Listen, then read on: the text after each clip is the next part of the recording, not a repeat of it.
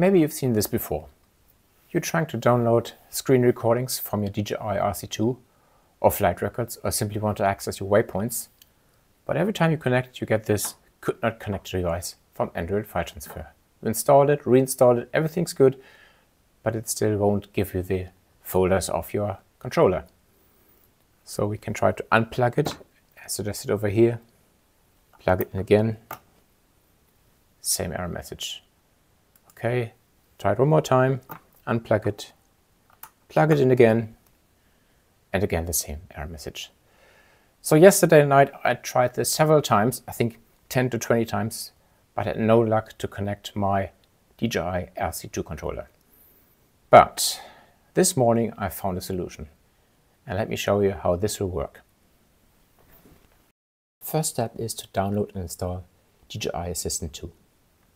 Go to DJI Support, Download Center,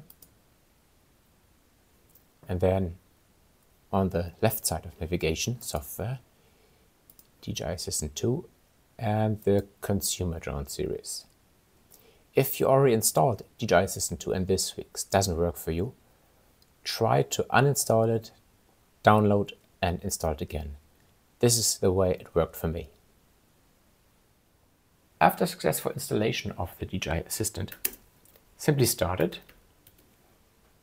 allow incoming connections, and now plug in the cable again into the controller.